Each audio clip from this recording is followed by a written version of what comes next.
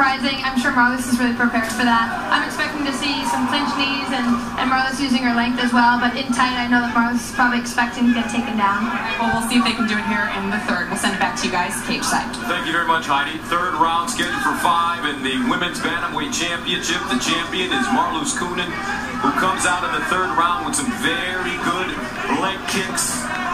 And the challenger, MIESHA Tate, in pink and green. Yeah, she shut out Tate when it came to power strikes in the second round, 20-0. And while I gave Tate the opening round, it was the champion's round in the second stanza. I have it even after 10 minutes, Frank. I got it even too, and I also think that Coenen has got her number here with the leg kicks and that overhand right.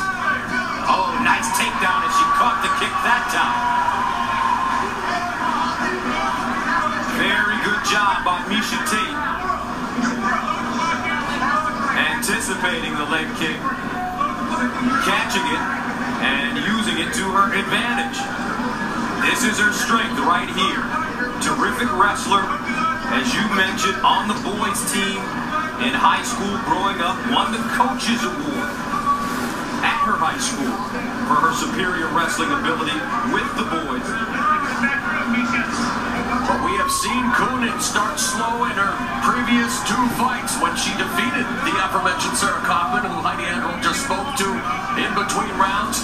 She was being controlled and dominated before pulling out the armbar from underneath. And of course, in one of the biggest comebacks of the year, after being controlled for 3 rounds, she came back and defeated Carmouche via triangle choke. Coenen with the underhook, trapping the right arm of MIESHA Tate. So I guess what I was trying to say, Gus, is she's very comfortable for this position, while Tate has to really, the onus is on her to try to improve position, try to ground and pound, try to score points from here, because Coenen can get you from any position when you're on the ground. And she's a champion.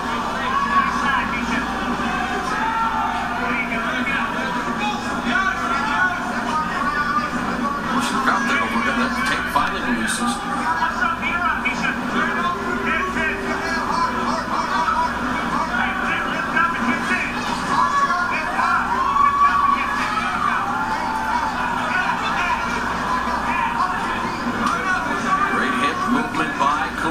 Setting up a triangle attempt there. Always thinking one step ahead, and you can see the communication. Always taking a look at her corner, looking for advice. Well, Tate needs to posture up. She needs to get busy. Coenen's doing a good job of keeping hold of her head. When she's not keeping hold of her head, hooking those arms.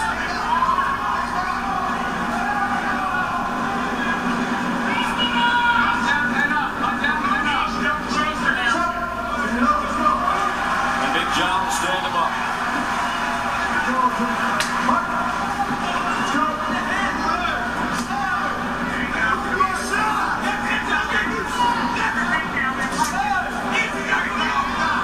Tate, hands down, breathing out of her mouth. Takes down Coenen once again. We're looking for the Kimura from the full butterfly hooks here, dropping some elbows as well.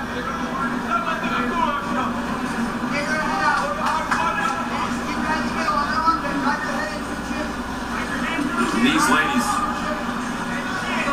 great effort in the cage, but there's only one Chris Cyborg. The Strikeforce Women's 145-pound champion. Rumor has it she may be returning before the end of the year.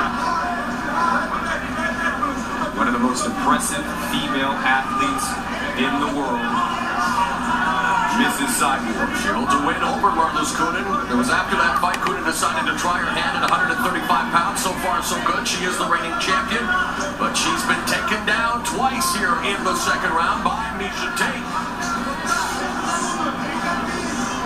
She's got to get her head out of the cage here. Bad positioning, though she's tying Tate up. 27 seconds remaining in the third round, scheduled for 5 for the Strikeforce Women's Bantamweight Championship. The first round going to the challenger on top, MIESHA Tate. The second round going to the champion on bottom, Marloes Coenen. This round favoring the challenger. As we come to the end of 3. Title on the line. Oh, wow. Nice. Reverse. Beautiful sweep at the end of the round by the champion.